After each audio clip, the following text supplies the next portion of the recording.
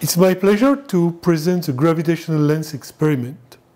So we shall make use of the foot of a glass of wine to simulate the properties of a point mass lens.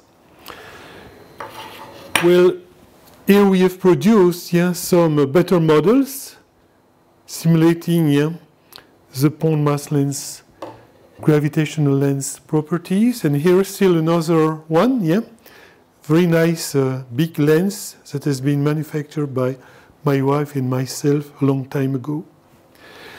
So in this experiment we'll make use of the deflector, the lens, a source of light, which is supposed to be the quasar, very distant object. And third, we need an observer.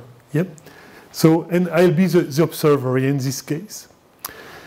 Now, what we see, I'll just dim the light, is that in the absence of the deflector,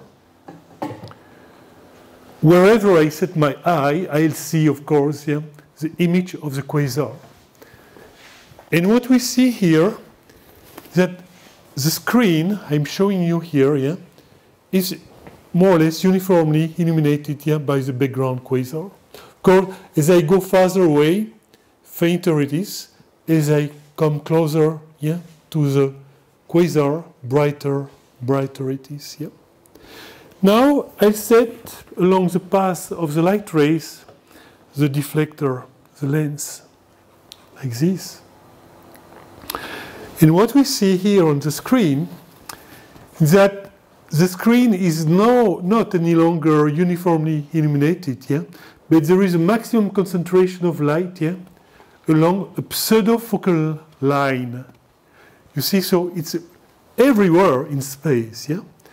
And so if by chance an observer has his eyes just located on this bright pseudo-focal line, what he sees is a perfect Einstein ring, because the conditions of perfect alignment with the deflector and the source are fulfilled.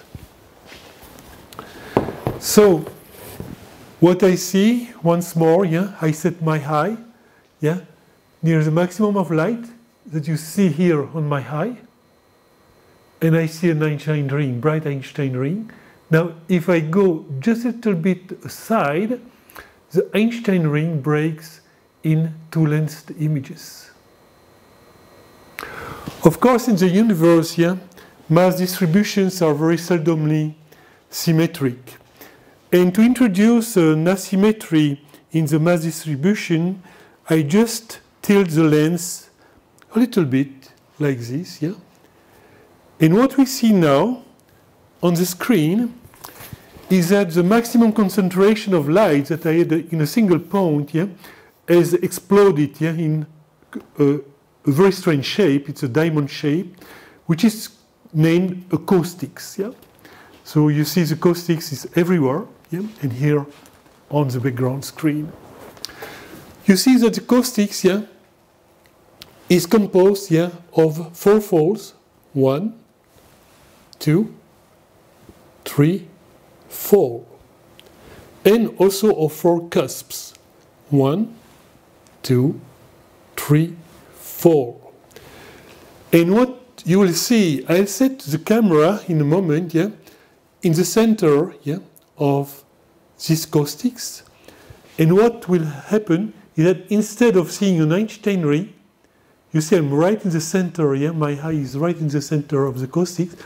I see four lensed images of the background quasar.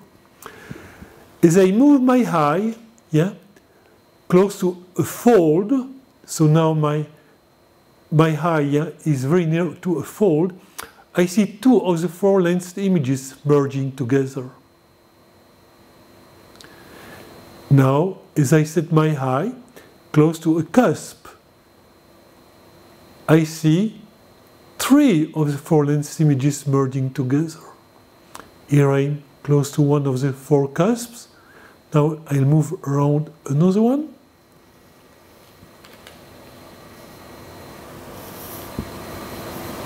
Yes. And now I see three of of the four lens images merging again together. Now we could wonder about the lifetime of such gravitational lensing effect. Well, typically in the universe, it is of the order of a few tens of millions of years.